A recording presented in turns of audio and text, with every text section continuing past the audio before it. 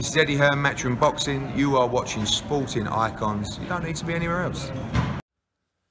Okay, so Eddie Hearn has stated that the current state of play could mean that Anthony Joshua will have to make a decision, fight Filip Hrgovic for the IBF World Heavyweight Championship, or fight Deontay Wilder for a WBC final eliminator, i.e. the mandatory position, and of course a lot of money.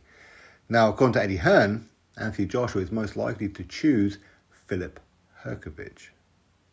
Now, there is actually another situation happening. Check out the next video. I was going to do it in this video. In fact, initially I did, but then I decided to scrap it all because there's a lot of information overload that I think some people may get lost along the way with it. And besides, I can't put it all in the headline title. Okay, there's not enough characters.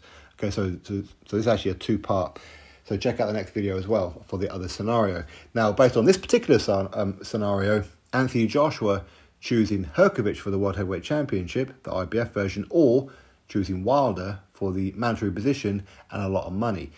According to Eddie Hearn, he'll choose Filip Hrgovic. Now, this is one of them situations where he's damned if he does and he's damned if he doesn't.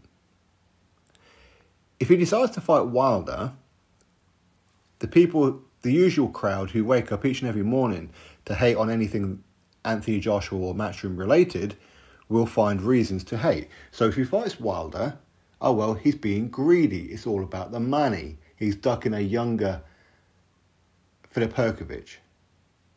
He never really wanted the World Heavyweight Championship. It was all talk. He wanted the money. That's why he's fighting Wilder.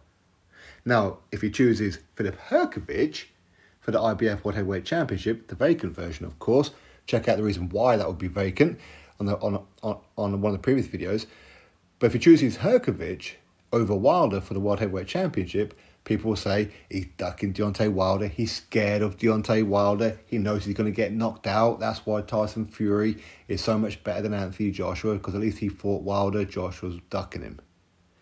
Damned if he does, damned if he doesn't. Okay, so that's the current state of play. Now, as far as what I think he should do, either fight Wilder for the WBC mandatory position or fight Filip Hrgovic for the World Heavyweight Championship.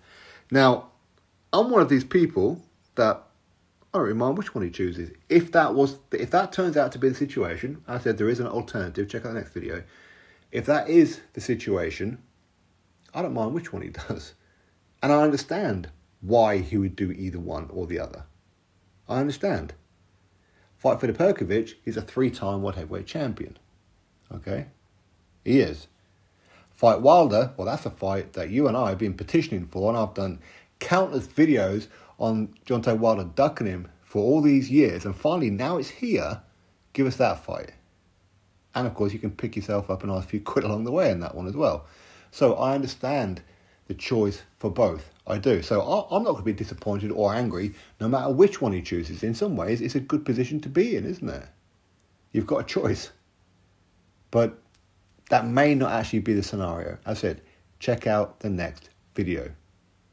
Drop your thoughts below, click thumbs up, subscribe. Catch you next video.